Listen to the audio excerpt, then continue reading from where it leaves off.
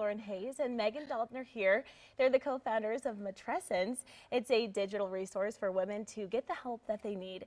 Thanks so much for you both being here this morning. Yeah, thanks for having us. We're excited. Well, first of all, can you tell us a little bit about, what you guys do and the resources? Yeah, so the Matrescence started as kind of a personal and professional recognition that moms need more support. I saw it professionally working in the NICU. I had my own personal experience with some postpartum anxiety. I went back to school to kind of buy myself some time, and through psychiatric nurse practitioner school, I opened up the conversation with women around me and realized all of these experiences weren't just common, but they were, family members and best friends and people around me who are going through all of these various experiences that are common but feel really isolating. Yeah, it feels like, when you're going through it, you're the only person, but it turns out, everyone else was kind of going through it too, it sounds like. Exactly. Yeah. And just it feels super isolated, like an isolating experience, but wanted to create a safe space where women could connect over these experiences and meet other women who are going through similar experiences, and just create a safe space to talk about those things and connect you with resources when it feels really daunting to do that. Yeah. Now, what kind of stigma surrounds this idea of, the super mom? Yeah, unfortunately, we live in this digital world on the internet where there's pretty filters and we're all showing our best days, and it's really hard to remember that there's a lot that's going on behind the scenes, behind the cameras, the messy houses, the tantrums, those bickering with your partner.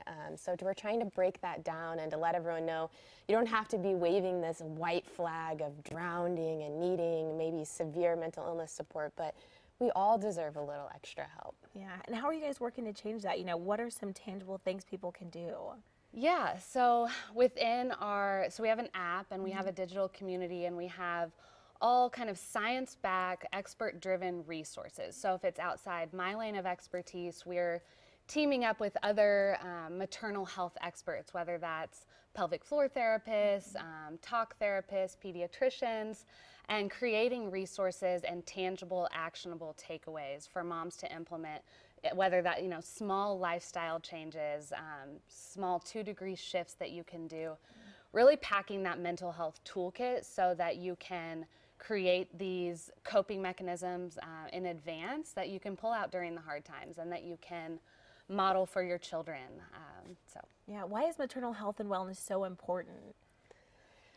It was personal experience, recognition. Lauren saw it in her career. We both are moms of 3, so we've had different experiences between our 6 kiddos, and we just wanted to share the things we're learning with our friends and family, and then we realized everyone needs this support, so we really wanted to get it out there to all the moms. And normalize that mental health is just as important as physical health, and that it's all one big picture and how it ties in. And we're so preventative with our physical health, but we aren't the same with our mental health, and just opening up that conversation and helping people realize that it's a really important piece and that it really all ties together. It really is. They kind of go, hand in hand. Now, before we let you go, how can people download your app? Yeah. You can head straight to our website. It's thematrescence.com, or you can follow along on our Instagram account @thematrescence, and we would love to support you.